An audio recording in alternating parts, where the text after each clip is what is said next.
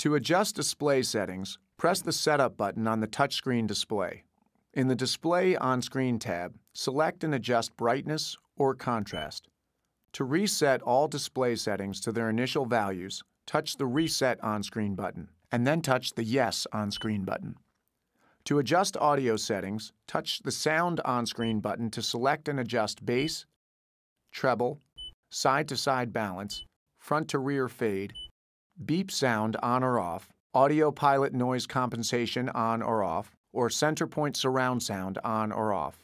The 6 preset channels can be used to store 6 AM and 12 FM stations. To set a channel, first select AM, FM1, or FM2. Tune to the desired station. Touch and hold a preset on-screen button.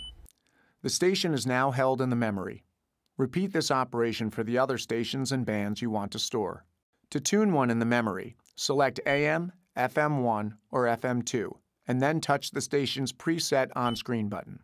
To automatically scan and temporarily store up to 10 stations with the strongest frequencies in each AM or FM band, touch the Auto Memory on-screen button.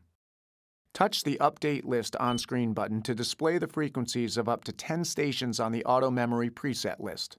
Touch the desired frequency. If HD turns on by selecting a radio station that is an HD radio broadcasting station, the analog broadcast is switched to the digital HD radio broadcast. Touch an HD numbered on-screen button to switch to the multicast channel for the displayed number. If the digital HD radio broadcast stops and changes to an analog broadcast, touch the HD on-screen button to turn off HD radio. To play a CD, insert the CD into the slot, label side up.